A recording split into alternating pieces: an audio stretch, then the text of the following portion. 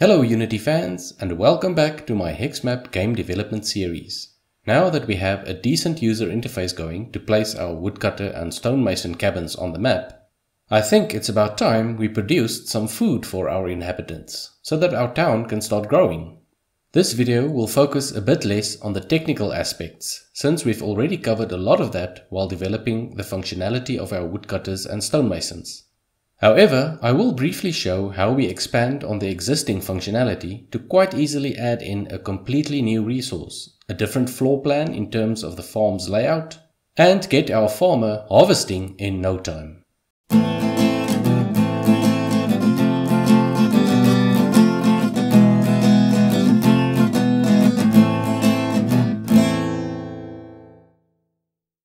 I've already hinted at farming in many of the previous videos, but today we actually get to design and implement our farm all in one video. Keep an eye out for links to specific past videos in the top right if you'd like to follow the history of the functionality we're expanding on today. The floor plans of our cabins have been fairly small up to now, with one ring of hexes around the center, catering for our outbuildings and enough walking space to ensure nobody gets stuck. For our farm, we need to go a bit bigger. This is mainly because the farm's resources are not already part of the map, and we need extra space to cater for these. Still, we don't want our farms to completely clog up the map in terms of unit movement, so we need to design it keeping this in mind. I played around with a few configurations on a plot consisting of 2 rings of hexes around the center hex, and ultimately found something that I liked. Like the other cabins, I wanted to have 2 upgrade locations for the farm, so I followed the same design there. The outbuildings are situated towards the back of their hexes, so that units can still pass between the house and the outbuildings. But rather than just walking out into the world on the opposite side of the upgrade buildings, for the farm I have another hex there that can contain some random farm buildings, a chicken coop and a well at this stage. If we now place 2 hexes of farmland either side of each outbuilding plot, we have 6 plots containing farm resources, which feels like enough to work with.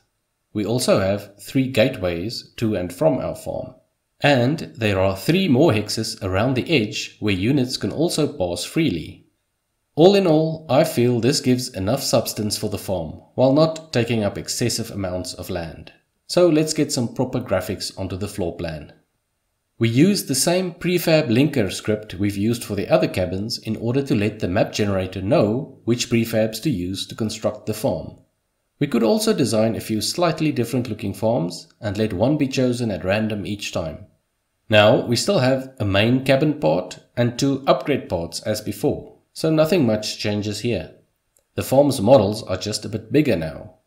We built these 3 parts up separately.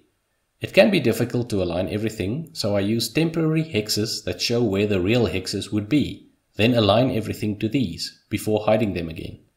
You have to make sure all the rotations and positions are correct so that it creates a complete farm when stitched together, and not something like this Picasso farm.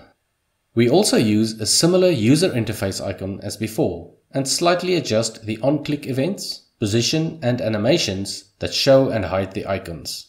I have changed the icon design so it now shows the building type you want to build in the center and the requirements to build it around the edge.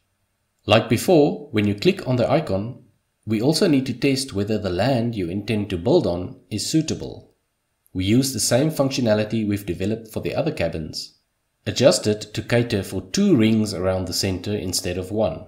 So, if you try to place your farm over existing resources, rivers, lakes, or land that is too uneven, the problematic hexes are pointed out in the UI. When we found an acceptable location, we can click to place the farm.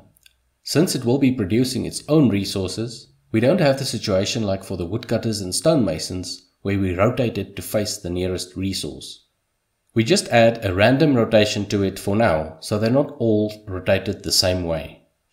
With the buildings in place, we can now procedurally add some full-grown corn to the farm. We follow the same process as with the trees and stone, creating small patches of corn on the 7 possible locations of the hex, the center of the hex and the 6 directions. While it looks like one cornfield, each of the patches of corn is now a game object that can be interacted with. You will also notice that not all 7 patches are always filled with corn, leaving some empty spaces at random, just as with the trees. Of course, we can set the parameters so that the farm always populates all 7 locations. So, just like the woodcutter walks to a specific tree, chops it down and saws up the logs, a farmer can walk up to a specific patch of corn and harvest it. The woodcutter has an extra preparation step, namely the chopping. But like the stonemason who just starts harvesting when he gets to the rock, there is also no preparation step for the farmer. So he will just start harvesting the corn when he gets there. Let us now get some farmers to toil the land for us. This is again straightforward. Just like we created a few different woodcutters and stonemasons, we create a few different farmers. They have no tools for the moment, and we just need to position some harvested corn correctly inside the baskets on the ground and the baskets on their backs. We make sure all the prefabs have been referenced correctly and our existing script actually already knows what to do. There are a few places where we need to cater for farmer-specific functionality as opposed to woodcutter and stonemason functionality. For example, we need to add a new animation for gathering as opposed to sawing or hitting with a pickaxe. But these are straightforward given what's already in place, and in no time the farmer is up and running. Aren't we glad now that the corn is already full grown? We actually already have a growing script available for the trees that can also let the corn slowly grow first before harvesting it. But that script has not been incorporated into the main system seamlessly yet. So for now, we just create corn that's ready to harvest. You'll notice the corn swaying gently and shrink away when it has been harvested. For this, we actually use the exact same script as for the trees. We just activate only the swaying and dissolving functionality at the correct time, and don't use the shivering and timber parts of the script. The farmer will now search for the nearest corn, walk to it, harvest it, and carry it back to the nearest mill, and repeat the process until there's nothing left. But you may actually get a surprise as well. Since the neighboring farm still had some corn left, this farmer actually found a path to it, harvested it, and brought it back to his own mill. To keep him on his farm, we need to limit the search algorithm to only venture out a limited number of hexes in some special cases like these, which is very easy to do by breaking out of the search algorithm after a set number of hexes has been considered. There is one technical thing I want to quickly address here, since it will be quite important in future videos as well. And that's the system I now use to block movement through certain edges. In a past video, I've added an invisible version of walls and roads to set up blocked and open hex edges, just like I visualized it earlier in the planning phase.